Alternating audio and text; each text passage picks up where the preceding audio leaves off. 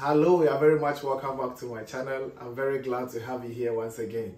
Today I have a very important update for all aspiring students who are planning to study and then stay in Germany. Yeah, as you know already, this visa processing can be very hectic. That is why I try my best always to make videos on visa for you, to make your way very easy and simple for you. So this video is actually an update of two of my videos. One video I made on how to know that your visa has been approved. In that video, I spoke of how to know and then what to do after. And then another video I did on application requirements, I also mentioned something about visa inside. So I'm going to leave all those videos in the description button so you can check them out. So this video is going to bring you the updated version, the changes that has been made in the visa requirement. That's why I'm here, because I've received not less than 6 emails asking the same question, because the changes or the updates they've made is it's a bit confusing, and then most students or most people find it very difficult to understand. That is why I am here today.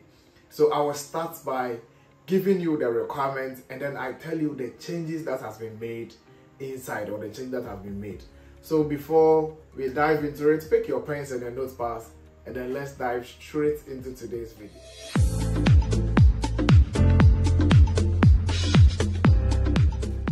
Alright, let's get straight into it. So in my video where I spoke on how to know when your visa has been approved and then what to do afterwards, in that video I mentioned that when your visa has been approved, you will receive an email or a text message or a phone call asking you to bring your flight reservation and then your travel insurance. So now that is not done. That system has changed, and then now the only time you know that your visa has been approved is when you get to the embassy and then your passport has been handed over to you. That's when you know that have I been rejected or I've been issued the visa. So if you find a white paper inside, it means you have been rejected. That is the reasons they've stated on the white paper or the A4 sheet or something. So if they hand over your passport to you without anything inside, that is when you know that your visa has been approved. But that is not the focus of today's video. The focus is that if they are not asking for your travel insurance and then your flight reservation, then how would they know when you are going to travel? That is the focus. So it means that the visa requirements or the visa checklist has changed. They've made changes inside, and then I need to bring that to your notice, because I've always promised to bring you the accurate, up-to-date information. So now let's run through the checklist. The checklist, for sure, you are going to be asked to bring your application form. That's the application form that you filled online. Then I have a video on this channel to help you fill the application form, the visa application form. And then you will need your visa application fee, that's 75 euros. 75 euros. This is to Ghana, the embassy in Ghana. I don't know of other countries. That is why you need to always stay close to this channel and then be checking updates on the website of the embassy in your country, because they always make changes. They usually make changes most of the time. So you have to stay updated, yeah. And then your passport as well as, yeah, your passport for sure. You will need your passport, and then your biometric photo, or what we call passport picture. You will need that one as well. And then your BAC, and then your WASI certificate. You will need that. Your CV. I've mentioned all those things on this channel. And then your admission letter also, you need it. Your English proficiency. If you are working, you will need your job contract, and then a letter from your employer stating that they are allowing you to go, yeah. And then your pay slips. I've had people who have been asked to bring their pay slips, so I know that's what the information I'm giving you is true and that is correct. And then your proof of finance, whether it's blocked account, obligation letter, or your scholarship letter. I've made videos on this one as well. So the most important part is what I am getting to now. If you have not subscribed to the channel, kindly subscribe and then hit on the notification bell so that anytime I upload a video, you'll be the first person to be notified, and then you come here to check it out. So the most important changes that they've done is the health insurance part. Health insurance. So at first they were only requesting for your health, your travel insurance even, and then that was even after they want to give you your visa. That is when they will ask. But now, before you go to the interview, they need this travel insurance. And then the travel insurance, they've divided it into two. And then I would like to read it from their website. I will share the link to you so that you also know it. So now they've done it, health insurance. And then health insurance, they've divided it into two, saying that incoming health insurance from entry to enrollment. People have been making this screenshot and then sending me every day. What does it mean? What does it mean? That's why I'm here to make this video. So entry health insurance, incoming health insurance from entry to enrollment, and proof of national or statutory health insurance starting from enrollment.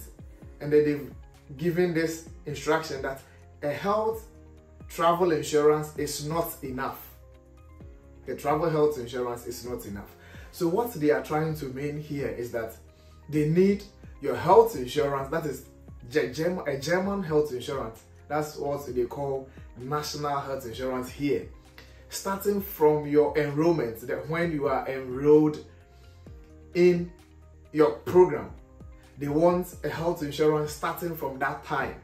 So now I will recommend you to check out TK, AOK, Dr. Vata, and then Malvesta, depending on your age, because if you are more 30 years or more, you don't qualify for the health insurance, the public one, so you'd have to check out the private ones. I've made videos on health insurance, so you can check that out.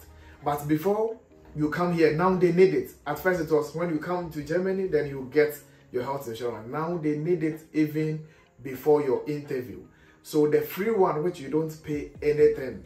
And then this video is not sponsored by Dr. Vata, it's not sponsored by anyone. I'm only sharing my experience and then my knowledge to you as a colleague student. Yeah, so the free one that you wouldn't pay anything is Dr. Vata. I will leave the link in the description button.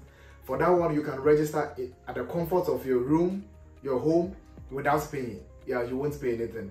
And then it is valid. You can take it with you to the embassy for your interview. Now let's move to, because there is other ones like Malvesta, but that one you will pay 50 euros.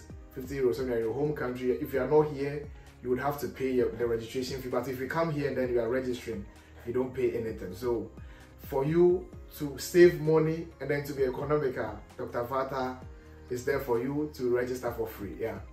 Like I said, this video is not sponsored by Dr. Vata. I'm not getting any promotion or any money for doing advert for Dr. Vata. No, it's not advert. I'm just giving you information. And then the next one, after the statutory health insurance, the next one is travel insurance. And then this one too, I've done video on it. So now get it in mind that you need your travel insurance and then a national health insurance in Germany. Even before you come, they need it. So just go online. If you're not interested in the one that I've recommended, go online. Maybe you have someone in Germany here who might recommend another one for you. It's fine. But whichever way you use or whichever service provider you use, you can change it when you come here. So that is not a big deal. So I've cleared that doubt. This is the changes that has been made, the update that has been made in the visa checklist. The visa checklist, you need your travel insurance and then your national insurance, your national health insurance in Germany. You need those two. These are the two important things. One friend went to the visa interview on Tuesday. I told him to send it, to take it along with him, but he forgot. He went there and then he was asked to bring it. So he had to send it yesterday, that is Wednesday. So that's why I said, no, let me make this video. People are asking me, let me make it to clear everyone's mind and then to keep my viewers and my subscribers, my followers, my friends and family updated. So that is all. Let me end the video here. I wouldn't let it to be so much long. I have more videos that I'll be bringing your way. So just stay glued to UpVoice TV. And then I wish you all the best in your visa interview. I hope that one day we will all meet in Germany and then we will share our experiences together.